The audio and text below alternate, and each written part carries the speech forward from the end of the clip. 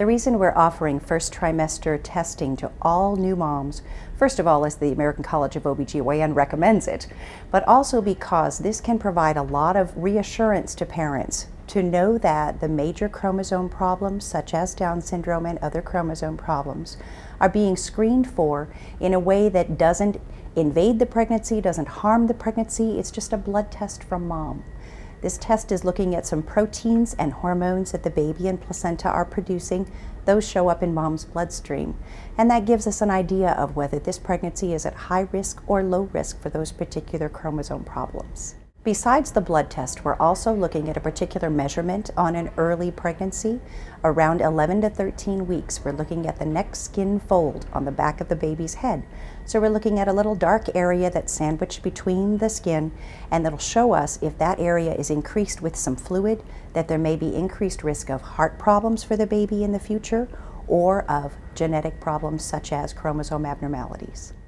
If we have a look at that first trimester testing and everything looks reassuring at that time, there's really no reason to go further with additional testing because you can get a very good idea of what your risks are. However, if we look at that neck skin fold or we look at those balance of proteins and hormones and it starts to indicate that there might be some increased risk of a problem, you're going to want to come back and have a further conversation. Is it time to have an additional blood test that actually looks at fetal DNA floating through mom's bloodstream? Is it time to think about a more invasive test, CVS or chorionic villus sampling, which is a placental biopsy? Are you someone that might be a candidate for an amniocentesis? These tests are designed to screen out women who don't have that risk and don't need to go further, and screen in women who may want to consider those further tests. In addition to specifically looking for the most common chromosome problems, we're also offering genetic screening for problems such as cystic fibrosis, spinal muscular atrophy, Fragile X syndrome. These are common syndromes that can occur in families, and if you happen to match up with a partner that also carries a gene for those problems, that can have devastating results for a pregnancy. So we want to be able to reassure parents right away that there is no risk for those problems in their particular pregnancy. In fact, those genetic disorders can be tested for even prior to getting pregnant. In fact, if a woman has an increased risk for, let's say, cystic fibrosis, she could then have further testing on the baby either through cell-free fetal DNA or through an amniocentesis, actually looking at the baby's DNA through invasive testing. The major benefit of having this genetic testing is for reassurance, because the huge majority of the time we're going to give you happy news. In those few cases where the news is not good, for instance, I've held up cystic fibrosis as an example before. If I knew a baby I was carrying had cystic fibrosis, I would want to make sure my pediatrician was aware of that for immediate treatment of my baby at delivery. It might make me consider some additional things before I would conceive again in the future. So there are things that may make a difference in your delivery room care. There are things that would make a difference in your further care of your child after they're born, and potentially things that would change for you pre-pregnancy in the future.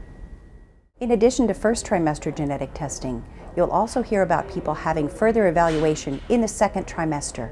There may be what's called a quad screen done, where we're testing for spina bifida as well as chromosome problems.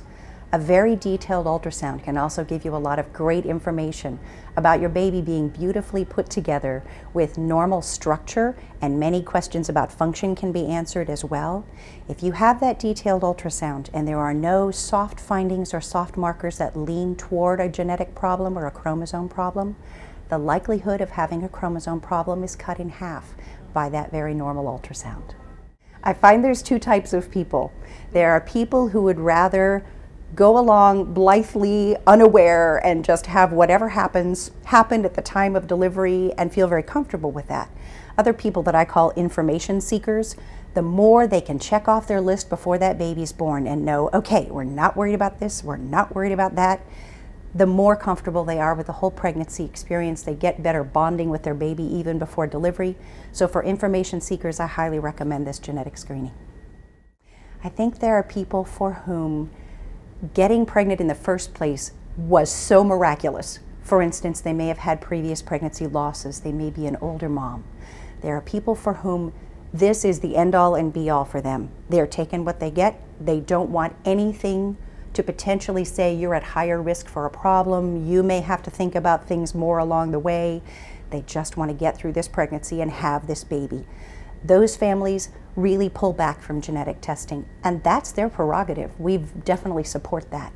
I also want to emphasize that even if you found out that your child might have a particular problem, no one is going to pressure a family into having further invasive testing, anything that might cause their pregnancy any risk.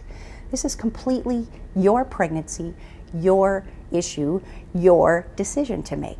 And no one pressures. We give you all the information you could possibly want, and you choose. I love working at Shawnee Mission Medical Center. I think it's a combination of the experience of the nursing staff, the support of the administration here for all things that have to do with mothers and babies. We feel very supported here. We can provide very much state-of-the-art, up-to-date equipment and information for moms and dads. And it's a loving, beautiful experience for families to have their pregnancy cherished here. I'm Elizabeth Wickstrom, and I'm a maternal fetal medicine specialist with Shawnee Mission Medical Center.